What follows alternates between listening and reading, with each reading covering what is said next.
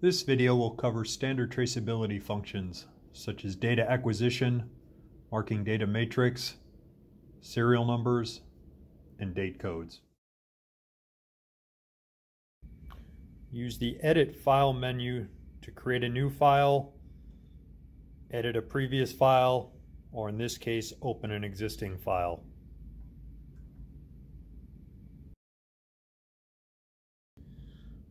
The basic file's already been created. I'm going to go through a few functions and key elements in the setup.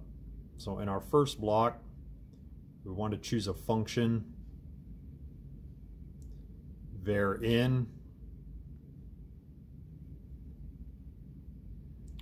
order to get data from a scanned document.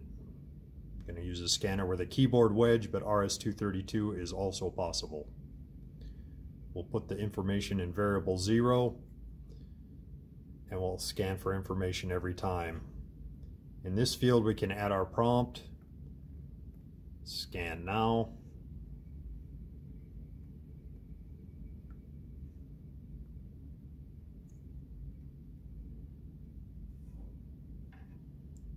In our second block, we're just going to mark a Gravitech logo.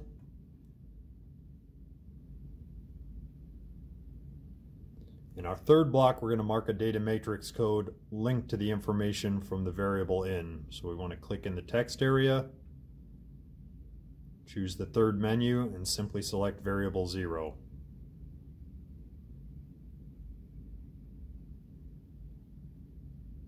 Our fourth block is going to be radial aligned.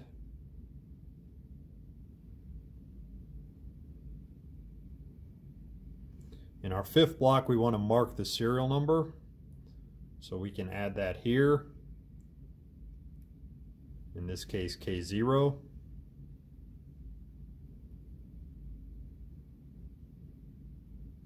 Then in our sixth block, we want to add a date code. Come to this third menu, do a long hold.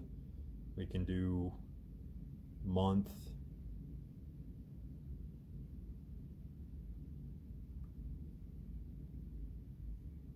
day,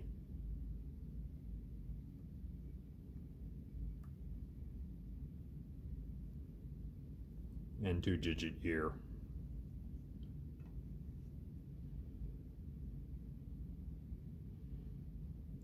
And then in our final block, we're going to mark the same information from our initial variable in, and I've already pre-selected that. We can adjust the location as well in this block.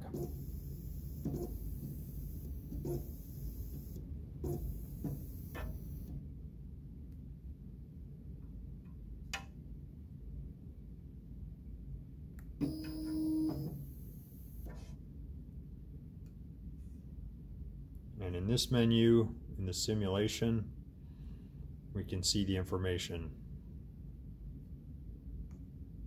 So we have our Gravitech logo, radial line mark, data matrix code, serial number 1, marked on today's date, and marked by John in this case. And we can save that. Position the tag beneath the marking head, locking it into place, and then lower the marking head until it's 3 millimeters above the part.